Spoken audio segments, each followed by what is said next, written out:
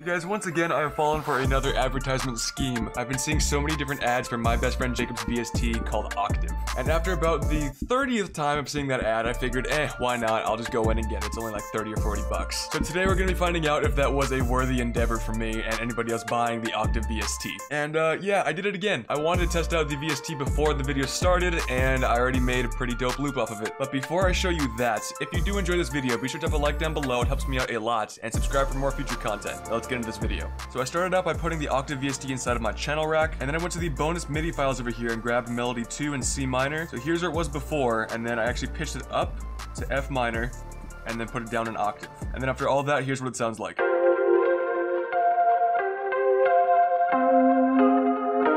But then just experimenting inside of the VST, I saw a little tab in the bottom left corner, right here called Poly, Mono, and Legato. And this Legato tab really changed this melody.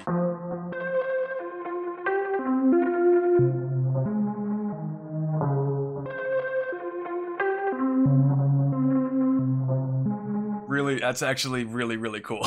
And then after really loving that melody, I bounced it over to a WAV file. And converting it into audio means I can manipulate the sample a lot more. And I don't know why, but I'm really hearing something with some gross beat on it. So I'm gonna put this over to mixer channel 1 and go see if we can add some effects.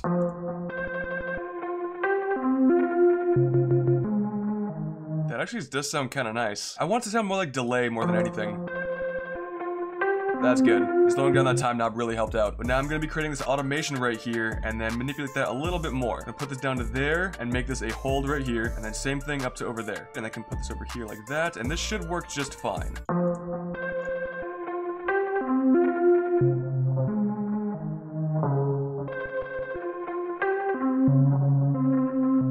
Okay, that's pretty good. But I'm going to be going to the last one over here, making it unique, and then just delete this one. Didn't really do a whole lot, but it'll be there. You can probably hear it. And then I'm going to be adding one more gross beat over here, just for the last bar, so we need to automate that as well. All I want to do is grab that, maybe like right there. That'll be good. And like I said, we definitely have to automate that, so it's only going to be on the last bar. And then I think for this one right here, I'm just going to be cutting this off. And I know that I do this every single beat that I make, but there's a reason for it. I just love it so much. I'm going to be reversing that and then finding the part that I made. Much better, much better. I'm gonna try adding some reverb and see if that works. But then I'm actually dragging the reverb down below the second gross beat. That way the reverb will cut out how I want it to. Because if I had the reverb right here below this gross beat, then it would actually continue the reverb while I'm trying to make it stop. So that's not what I want. Now this time I'm gonna have to be recording it into Edison because I don't want it to be like clicking at the end.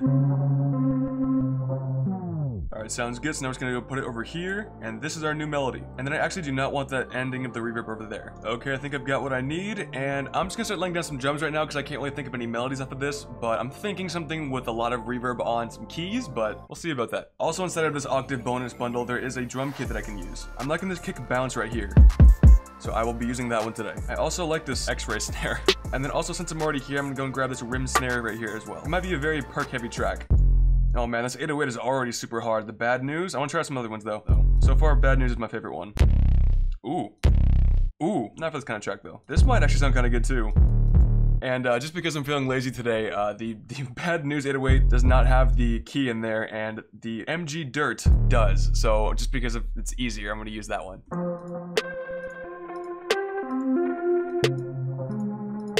Alright, and then just right here, just one right there, lower this velocities down a little bit.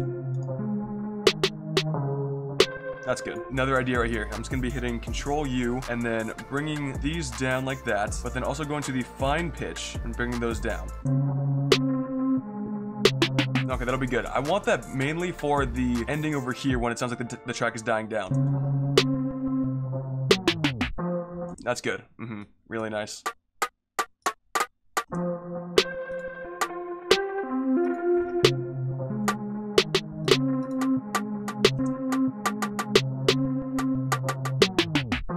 That's good, that's fine. I think here's one a very simple pattern. I'm just gonna go to every 4 steps, drag it on out, more like that. Okay, and then right here, I do want an open hat, which unfortunately this pack does not have one, but I have my favorite one over in the Diamonds open hat. Number 9, and that's all that I'm gonna want. And then probably this one right here too, that is just gonna be going right here on every other one.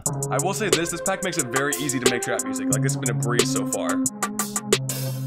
That's perfect. That's all that I need. Should we start with the 808s before the kicks? Let's go and give that a try. And then just to be sure I'm in the right key, I'm gonna be right-clicking this and then going to pitch corrector, which will bring up true tone right here. And everything seems to be pretty good inside of D. Does not look like there's anything else that's wrong with it, so I'm definitely inside of D. That didn't sound right, did it? Fuck! I didn't tune the 808! I went through all that trouble trying to make sure it was in the right... in the right note, and I completely forgot to tune it after that. But don't worry, we're gonna fix that in the final beat. Just bear with me through this little pattern that I'm about to create.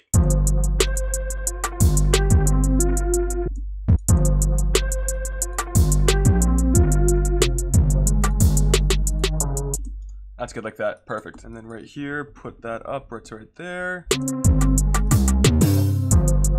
That's actually not bad. What the hell? Okay. Alright, so I'm gonna taking a break here for a minute. When we come back, I do want to add a couple more melodies, probably those keys that I was talking about. But, yeah, I'll see you guys in a minute.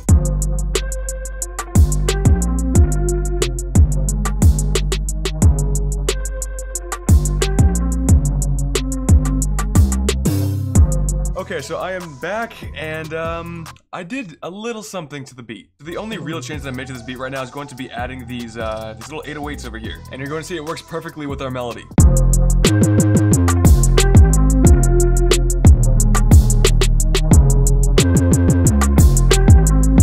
I'm only gonna be using that in the hook. I don't want that in the verse at all. It might get a little bit annoying too quickly. And then in between the last recording, I actually downloaded this transition pack right here. There's like a little glitch that it had, and then the actual like whoosh right here.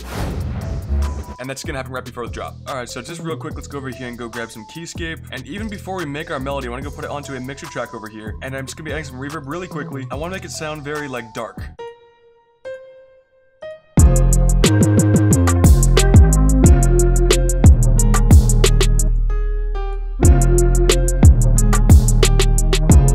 Okay, that's our melody. It's super simple, man. But now that we made that melody, I do want to switch it on over to the Octave Vst since that's what this video is about.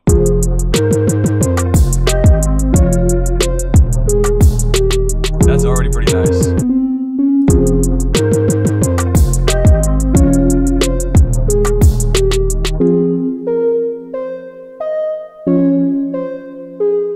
Also getting rid of that reverb right there because we already added our own. And then for the last part over here, just going to do that. Bring this on over to right there, and then we're gonna get rid of that one there, and that should be good to go just like that. There we go, just so the beat doesn't get too boring. It's got like that spookiness, like dark sort of feeling like I wanted it to.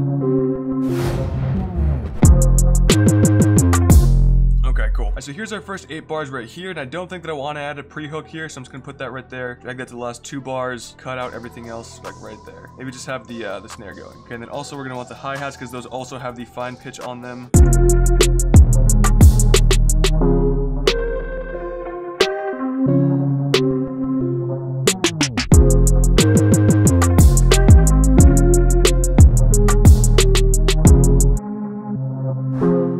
Very subtle. Alright, now we're just gonna be getting rid of the little melodic 808s that I added over here. I only want that in the hook. I want it to sound different from the hook though, so what can I do other than just the melody? We might just get rid of this rim shot right there.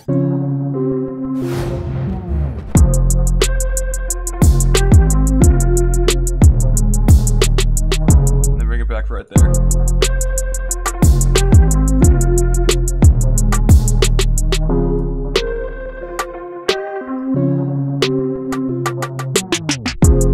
That's good. That's fine.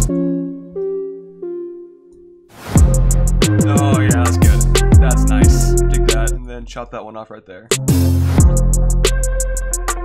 I dig that. That's nice. I'm done. Alright, so, what do we think of the Octave Vst? I like it. I like it a lot, actually. It worked out pretty well, especially with all the little things you can do inside of there with the whole like, vinyl knob. You can tweak the LFO a little bit, or add a filter, reverb, everything like that. Has everything that you would expect a VST to have in this common day and age. And not just that, the bonus pack was kind of fire. Like, the drum samples in there are amazing. The melody loops and the MIDI are all in there, so what really more could you want? But I do think that that's all that I'm gonna have for you guys here today. And as always, before I send you guys into the final beat, check the description down below for some helpful playlists that I've made for you guys, as well as the simulation hitters pack. If you did enjoy this video, be sure to drop a like down below and subscribe for more future content. Thank you guys so very much for watching. I really do appreciate it. And I'll see you guys in the next one. Peace. Welcome to the simulation.